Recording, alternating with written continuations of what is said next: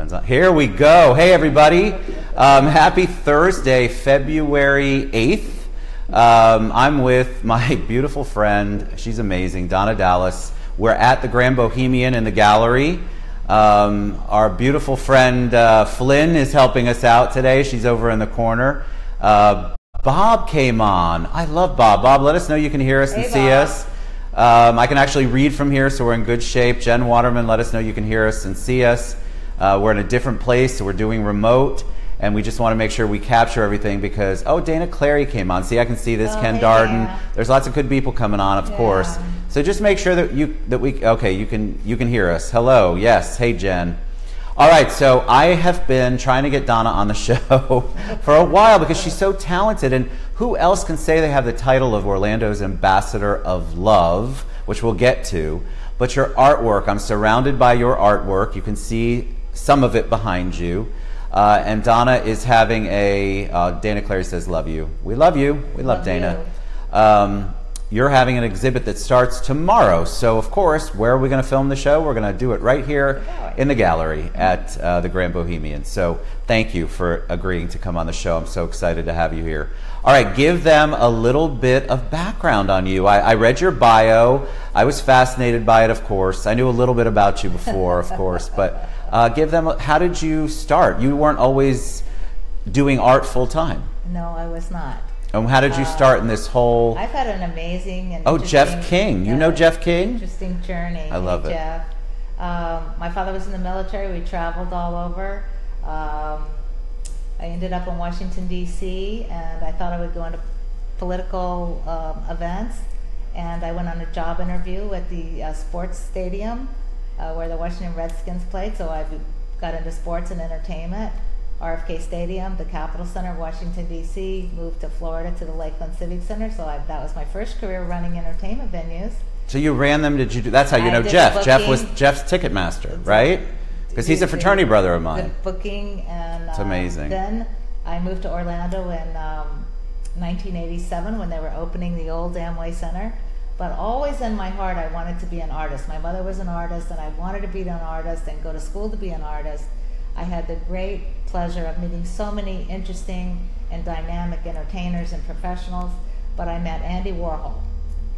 Yeah, see, that's huge. And in the 70s, because that's when so much of his stuff became pop culture. He was the it guy. He was the it guy. The total it guy. And Studio 54, right? Allegedly. All of it. Yeah, all of it. And so he said to me, "Are you an artist?" And I said, "Yes."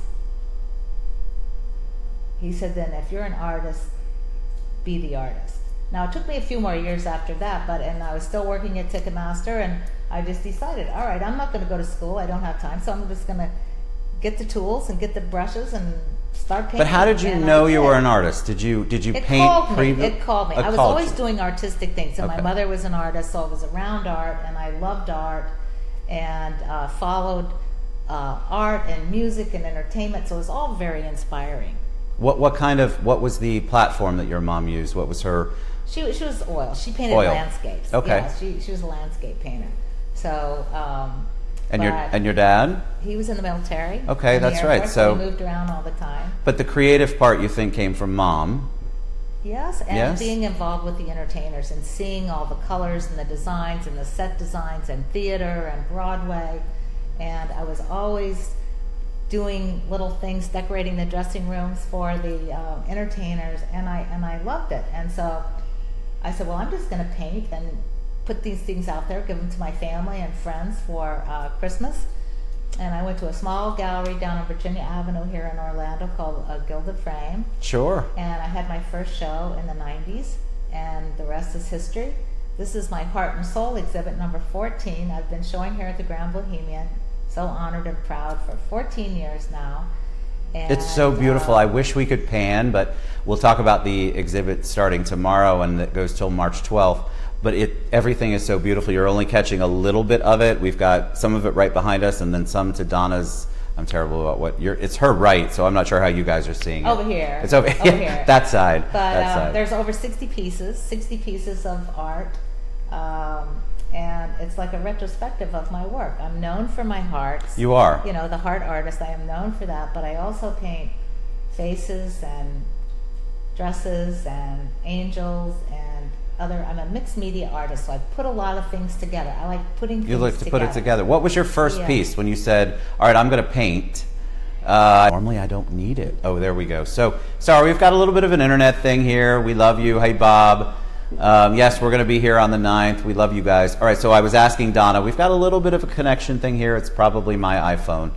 But your first piece, you talked about, you decided to, and then you gave your first pieces to your family. To my family. What was the first piece? Was it hearts? Yes. Okay, so you knew the that. Hearts just came pouring out of me. This thing about love and growing up and moving every 2 years, one city to another, you were always the odd person out because you were in someone else's city and you had to start over with the school and the friends. And it was always challenging, but as we continue to learn in life that these challenges come before us to prepare us for the life that lies ahead. So at some point along the way, fear left me. I don't have fear. I can talk to people. I can connect with people. I love people. I love the people. I am a woman of the people. You are. And I grew up in the sports and live entertainment, lots and lots and lots of men and very few women. But I was able to stand up, be strong, not be afraid to say my opinion. Not that everyone always accepted it, but that's the same with all of us. But I think when people, I believe anybody would say this is how I feel. When I walk in a room and Donna's there, you have this immediate acceptance and grace. I said grace earlier, but really you have this grace and people flock to you, I think, because you really do love people. And there is nothing inauthentic, unauthentic about Donna, and people are starving for that kind of relationship, that kind of connection, and you put it out there. You're not afraid to wear your heart, so to speak, on your sleeve, and you put it out there, and then you express yourself in your art, and that's really a putting it out there. That's putting your heart and soul. Here we go. Look, I'm bringing it all together. Putting your heart and soul into everything, and people can feel it. And when you're around you feel nothing but love, and it's comfortable. It's good. Thank you so much. How did you? So when you did the first heart, you had what, an epiphany that said, all right, this is what I'm going to do. I love doing this, and I just kept painting and teaching myself. I'm self-taught as an artist. That's amazing. I've taken some workshops. I love being around other artists. I love looking at art. I love understanding it or not understanding it. I'm inspired by so many different things, but my true passion and my true mission is love of humanity, love of one another, love of the arts. When you walk around a city, and I don't care what city it is, if there's no art, if there's no art in the architecture, if there's no movement and no flow, it's bricks and mortar. Agreed.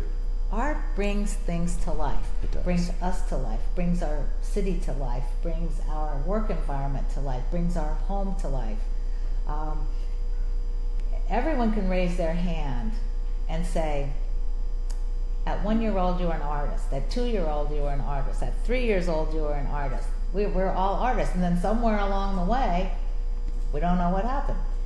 Well, somebody probably said you aren't great at that, or I mean, there's a lot of people don't get encouraged, or they don't have the positive reinforcement, or maybe even the interest. I don't know. I think we all find our way. I was talking with Ted earlier, and I said I really truly believe that the universe brings us all together, this higher power that we live in, and it gives us a balance. It teaches us about harmony and balance. Sometimes it's very extreme, as we know in today's world, 100%. today's society. Right.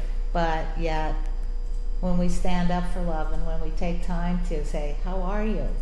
How are you? How are you feeling today? That is such an important thing. If I think people, if you would just reach out. I had a moment a week ago or earlier this week. It could have been, I don't even know what day it is right now. Thursday, thank you. February 8th, thank you. Tomorrow, February 9th. She was going to get it, I love it. But I had a moment, and I needed that connection, that for people to reach out, for people to say, hey, how are you? And I think it's so simple if we would just do that more often with the people that are in our lives. And hopefully, even if this show makes you think, man, there's somebody I'd like to connect with or I haven't talked to in a while. It's so important because people want to feel connected to, they want to feel like they're checked in on. It's such a small, simple thing to do. And it's a great showing of love. I agree with you. I think it's so easy, and yet people get so caught up. You get so caught up in your own day, and I understand that happens, but I think it's so important that you get out there and you reach out to the people you love. If you haven't talked to somebody in a while, shoot them a text even. Call them, send a message on Facebook. It's really easy to keep in touch with people, but we forget because we get caught up in our own crazy world. Yeah, so take time for love. Take time for love. So you mentioned the city, and I want to talk about the city a little bit because you're the official ambassador of love for Orlando. I mean, so how did that all come into play? I love Mayor Dyer, I do so much. How did that come into play that you were designated as that? Well, I've been involved in the community, for over 27 years. I think if you're going to live in a community, you should be involved in the community. I want to know what's going on. I like to see what's going on. And I've been doing art shows for a number of years, and I was involved, and still am involved with City Arts Factory in the Downtown Arts District and helping to continue to develop that. There was a time when we really didn't have an art scene. But we didn't. But we do. And it's really so many things going on. Every night there's something else. Even on the night of the opening, we have Romeo and Juliet opening at the Performing Arts Center. We have Heart and Soul opening here, and there's other events opening. So I had a show called Everything Love, and it was at City Arts Factory. And I think I had 80 or 90 pieces of art. And people came with their children and came with their families. There were bikers on motorcycles. There were doctors and lawyers. There were, young artists and more seasoned artists. It brought community together. Arts and culture bring community together. It's a safe zone. Agreed. It's a beautiful zone. It's a common ground where people can come together. But he does to support the arts, and he does come out for the arts. And he came to the show, and we had over 1,200 people there. Wow. Maybe 1,400 people there. Wow. He goes, there's something going on here. There's something very powerful about the love and the art. He goes, I have to think about this. And so we had a conversation, and I said, well, many years ago, President Nixon appointed Pearl Bailey, this famous singer. I love her, yeah. She was the ambassador of love for the United States, and then the United Nations actually appointed her the ambassador of love to the United Nations. So I guess a month went by, and my show was still up, and there was a big fundraiser going on with the Junior League of Orlando, and Buddy came with a proclamation, and everyone gathered around. That's amazing. And hence the official ambassador of love. He read the proclamation. It had been voted on by the city council, and that was in 2007. So 11 years later, the ambassador is still hard at work, bringing community together through arts and you were culture. super involved and instrumental right after Pulse, because the city needed that. Obviously, it's it's insane. It breaks my heart. But the city needed to have people surrounding them, and we had so much love coming from around the world. So many people, yes. And our community really came together. And I know that was that's when we need the love the most, right? And it still is. We continue to greet one another and remind one another what a special and enduring place Orlando can be, even through this horrific tragedy that we go through. We have a special connectivity with one another and with the world. So I love the love. And I'm very honored to be the do ambassador. and everything that you do. And by the way, Gina Lee Duncan. Hey Gina, she's Gina, been checking in lately. You, she's awesome. She'll see you tomorrow. And Colleen, the event, Donna's Heart and Soul exhibit starts tomorrow here at the Grand Bohemian. That's where we're at. But we'll post that again because she asked, and a couple of other people had passed me by because my eyes are not as good as they used to be. But you also did. So I have a friend who has been suffering with cancer, and she's gone through pretty much every procedure twice to figure out where she's going to be and try to get the healing. and I gave her the heart that you gave me. Donna does this. So she has these amazing, they're little hearts, they're glass-like hearts, and I know that she blesses them before she gives them to everyone, and she took that with her on her last procedure. She takes it with her everywhere. How did you come up with that idea? Because it really does mean something. When you gave that to me at the Women's Council event where you were the one of the speakers, or you got up and did talked about love. How did you come up with that idea? Because it's such an interesting, neat idea, and yet so impactful. For many, many years, traveling and being in the entertainment business and being around some people that were certainly much nicer than others and maybe weren't so nice, I've had all kinds of little tokens or a little representation of love, whether it was painted on a piece of paper or I would pick things up along the way. I would have a little token of love, and I would give those blessings. And then when I discovered the glass hearts, which now are getting more difficult to find, or people move on to other things, or the supply changes into something else, I started using those as the token of love.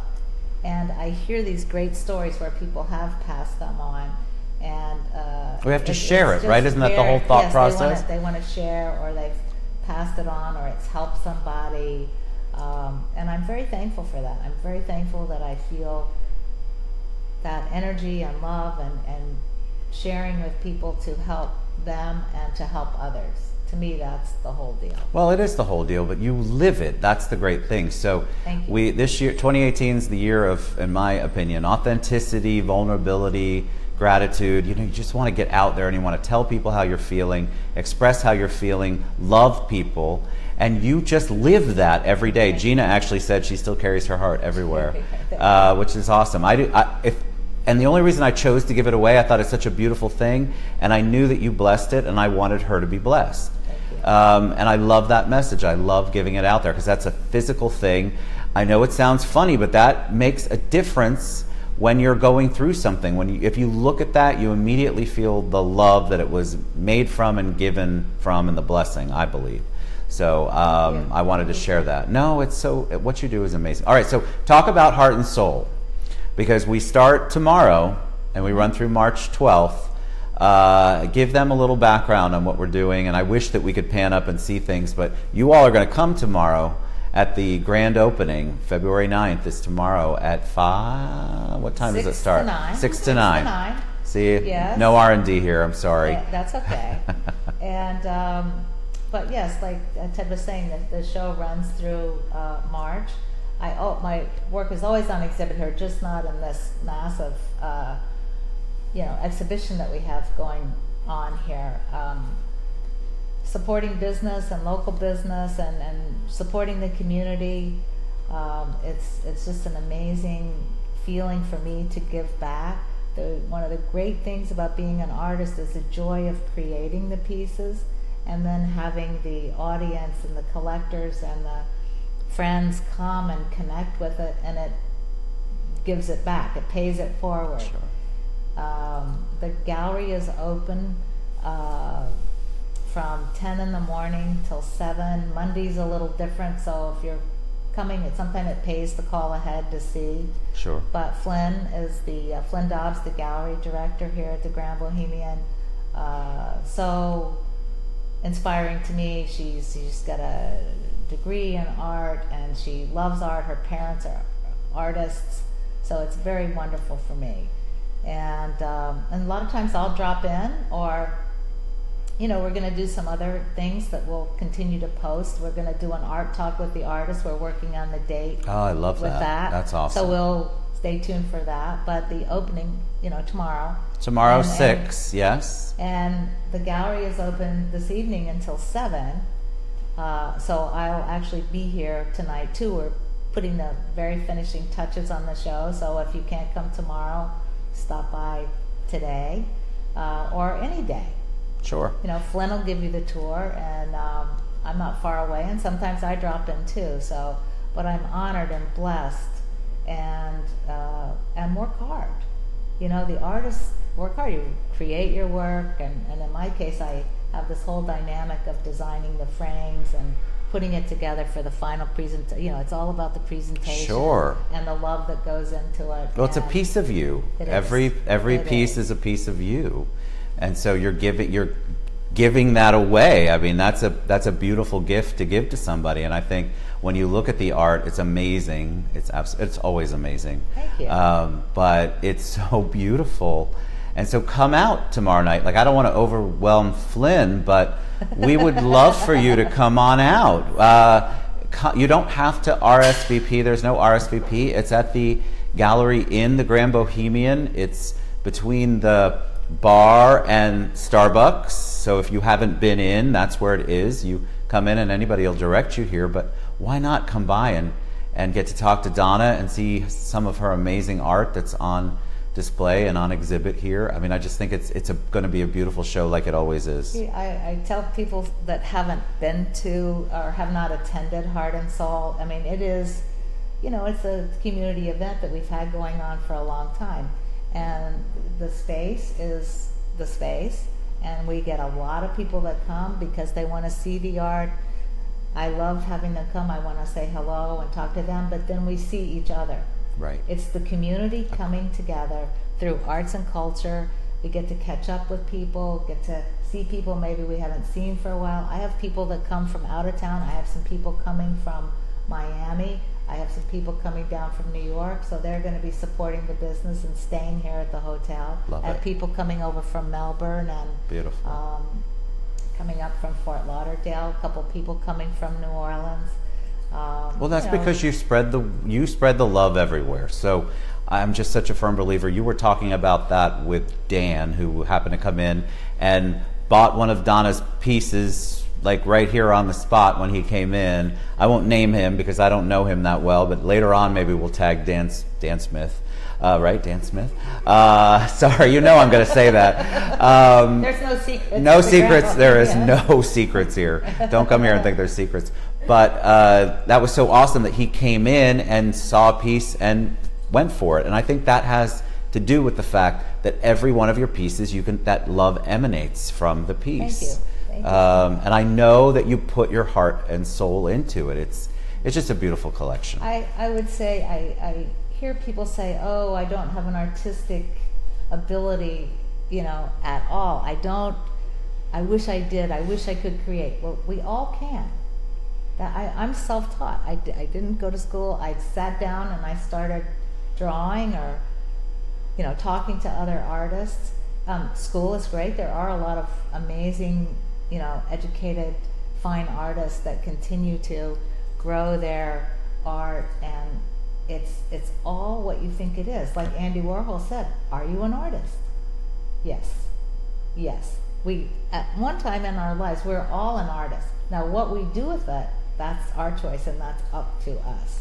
So before we wrap up, I've got to ask, because I love everything about Andy Warhol. How was that relationship? How was that meeting? Was he as eccentric as everyone portrays? Yes. Right? Okay, so he had that artist thought process, that artist head, that artist heart. But I know that he is infamous for his eccentricities. Uh-huh. And many artists are. And absolutely. Artists are performing artists. But how wonderful to give you still, because I think artists have a heart, obviously, so to give you that positive encouragement, like, okay, make a choice. Are you an artist or aren't you an artist? Basically is what he was saying. Are you going to do it? Is it real? Yeah, because if it's real, to get going with right, but how wonderful. Another 12 or 14 he didn't say, "Oh my God, Donna, you draw like a 4-year-old."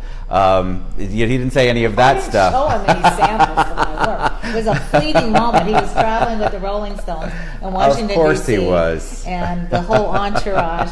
And it was just, I had to make sure he got to his designated location because Mick Jagger said, make sure he's there at that time. Understood. So I did. So he just throws names out like Mick Jagger. I'm loving it. I've had an amazing life. You Worked have. hard, lots of challenges. But you continue to be a blessing. But I want to. You are. I choose that. People ask me so many times, how are you doing? How's everything going? good. I choose good. Right.